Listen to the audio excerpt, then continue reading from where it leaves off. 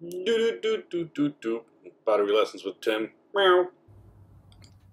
So today's making a pottery tool. We're gonna make rubbery bats.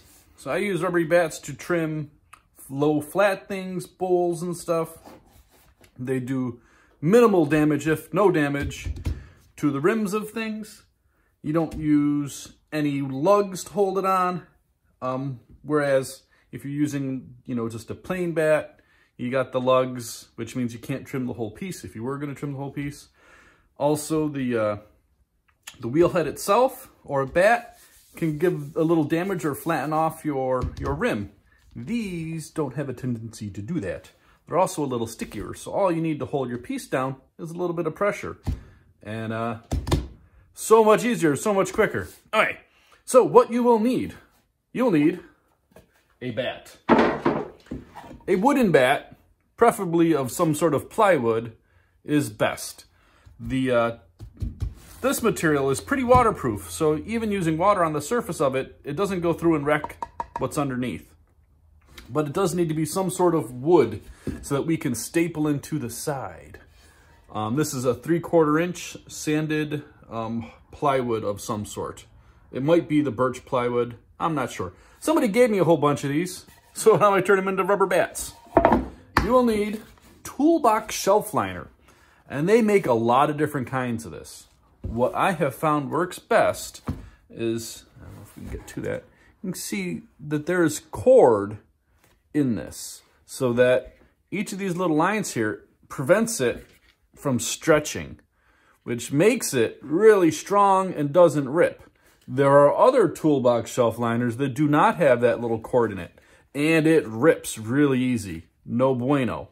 There's also toolbox shelf liner that has a highly textured surface and ones that have holes completely through it.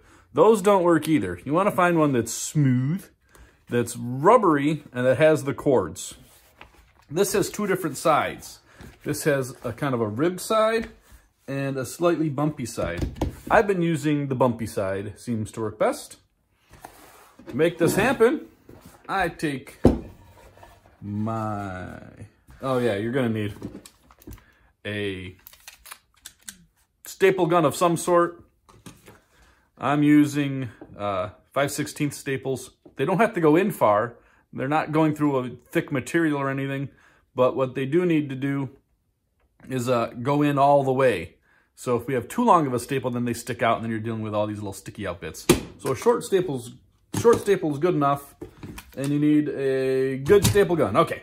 And then we just cut.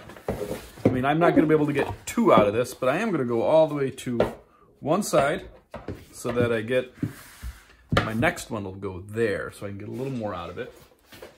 I am going to cut with a pair of scissors around. I'm going to give myself enough around it so that I got something to pull on. And we're going to kind of do this like a canvas.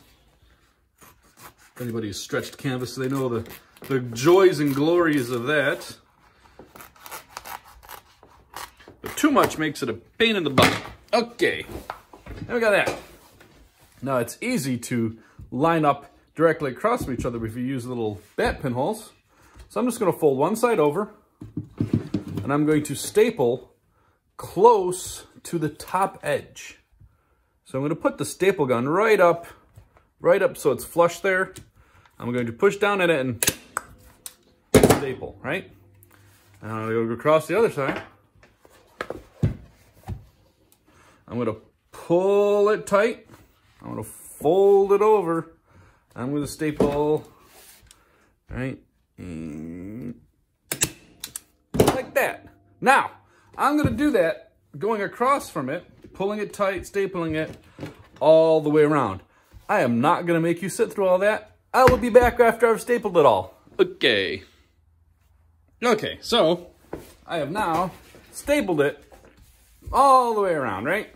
You can see the staples make wrinkles because we're putting something around something else. I'm just going to cut off all of the extra with a pretty new X-Acto knife.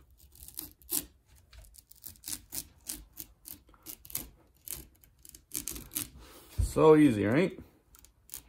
And then you'll have your rubber bat. If you've seen some of the live streams and stuff, you may have seen me using these. I just made a whole bunch for clayscapes, so we don't have to fight over the few that are there.